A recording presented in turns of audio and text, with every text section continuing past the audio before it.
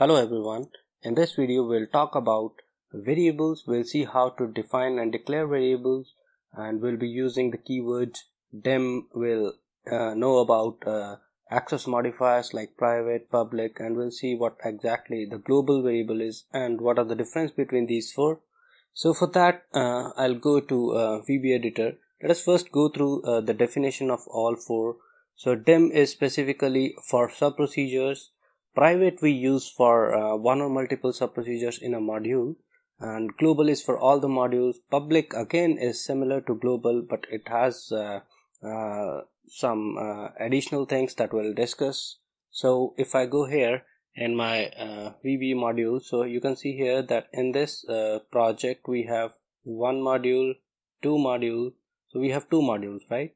So in module 1, what I do is I create a sub-procedure name as first. Alright, so I define a variable like this using dim keyword, dim a as integer, and I assign a value, let's say 10 to this, and I simply print the value of a in a message box. So when I execute this sub procedure, you will see that I get the value of 10 in this message box. Now I create another sub procedure, sub second, and I try to access this value again. So I simply try to use the value using message box a. And here from the first sub procedure I am trying to call the second sub procedure. So what happens is when I run this, the value of a is initialized here.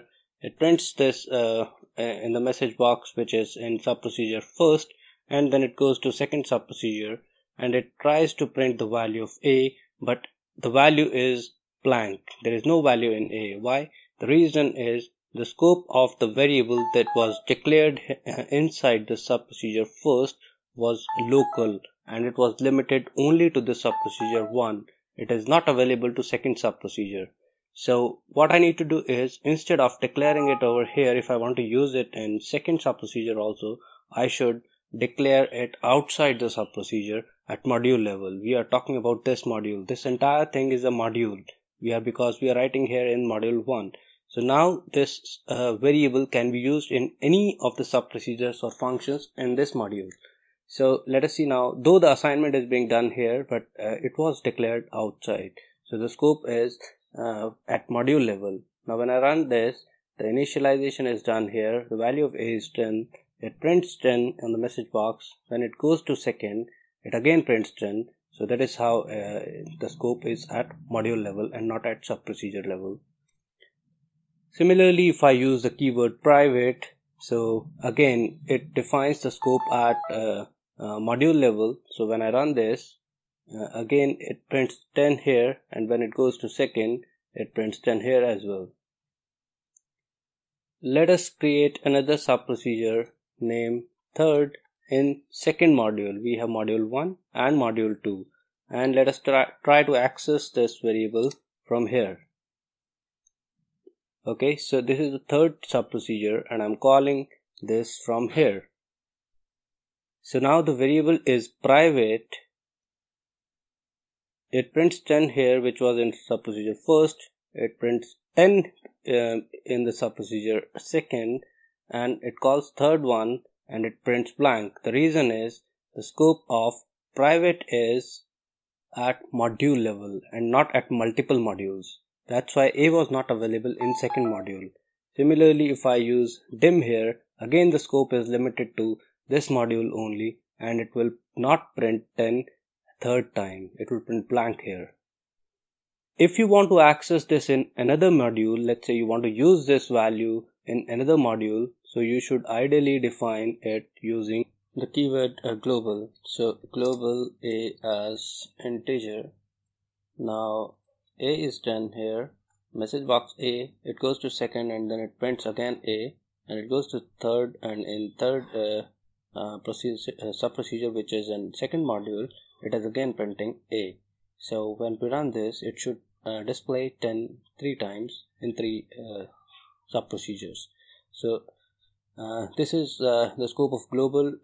Its scope is in multiple modules. And similarly, public can be also used in the same context, whose scope is again for multiple modules.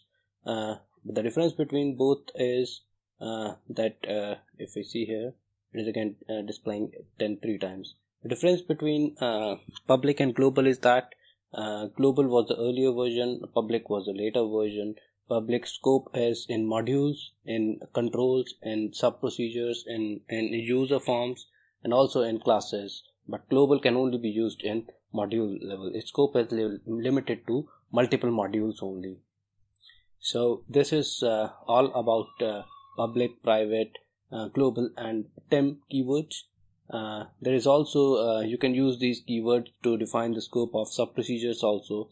So for example, if I use private sub procedure here, or let's say if I go to module 2 and if I make it private, now its scope is only limited to this module. I cannot call this sub procedure from module 1. So when I try to call it, I will be getting error that this is not defined because it is limited to that module only. But if I make it public, or if I just do not put anything, so its scope is available for multiple modules. So that's all about these keywords. If you have any questions, feel free to ask. Thank you. Bye-bye.